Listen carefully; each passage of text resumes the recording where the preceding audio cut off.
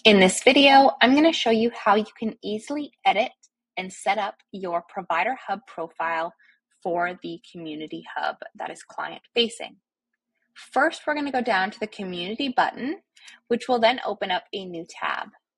Once that tab is opened up, you can see that it is the Business Manager for the community, which if you are the admin or a super user of a clinic, you will also have the option to upload and edit the clinic profile, as well as adjust any staff.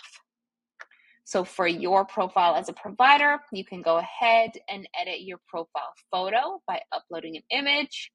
You can add all of your contact information for you as the provider, a little about yourself, and also any of the provider types that you fit into.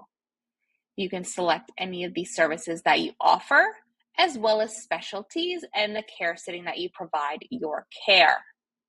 You can also, at the bottom, add in any credentials or training by entering in your information and clicking enter to add multiple credentials in.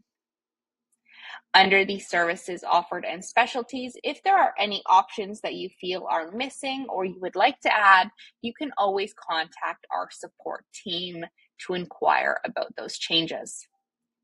Once you're done editing your profile, you can click on Save, which it will then successfully update your profile in the Community Hub for clients to find and connect with you.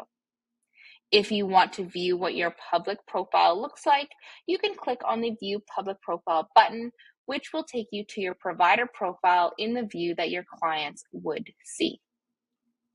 And that is how you go ahead and set up and edit your Provider Hub profile.